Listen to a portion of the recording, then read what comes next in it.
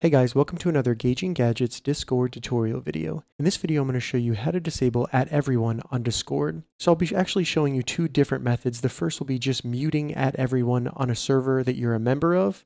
And then I'll also show you how to turn off the ability to use @everyone on a server that you own. And while I'll be doing this on a desktop computer, the menus will be very similar if you're doing this on a mobile phone in the app. And check the description, I'll have a full write-up in case you get lost. So to first start out with how to mute @everyone on servers that you do not own, all you need to do is find the server in the left sidebar, right-click it, and then go to Notifications Settings and open up Notification Settings.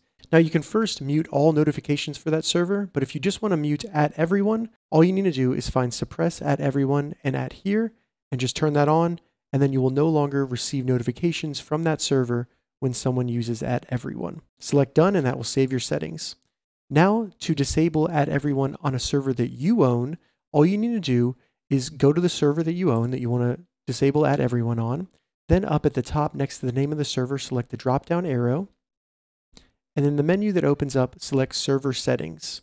Now in the left sidebar, find Roles. And then make sure under Roles that you have @everyone selected. So if you have multiple roles here, make sure you have @everyone selected. Now scroll down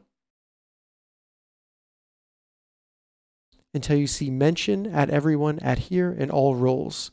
All you need to do is make sure this is toggled off, and then select Save Changes, and @everyone has been disabled on your server for all members except for the admins. So that's how you both mute @everyone and disable @everyone on Discord. If you have any questions about this, leave a comment below, I'll get back to you as soon as I can.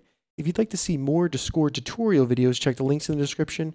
If this video helped you, give it a thumbs up, and please consider subscribing to my channel, Gauging Gadgets, for more gadget reviews and tech tutorials. Thank you so much for watching.